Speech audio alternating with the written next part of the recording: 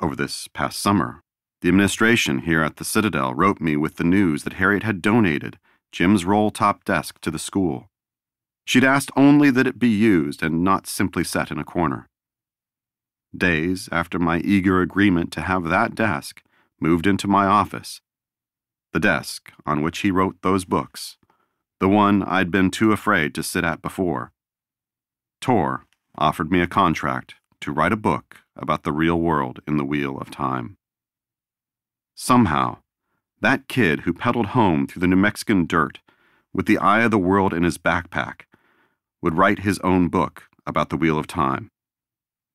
At Jim's own desk, beneath his dragon-marked sword and his tiger skull, looking out at a white tower amid peaceful trees in a city between two rivers.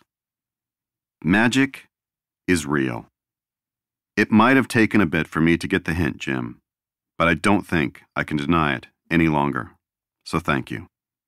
For this, for everything.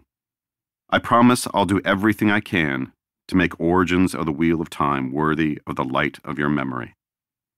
The wheel weaves as the wheel wills. I pray it weaves through me. Michael Livingston, written at the Citadel.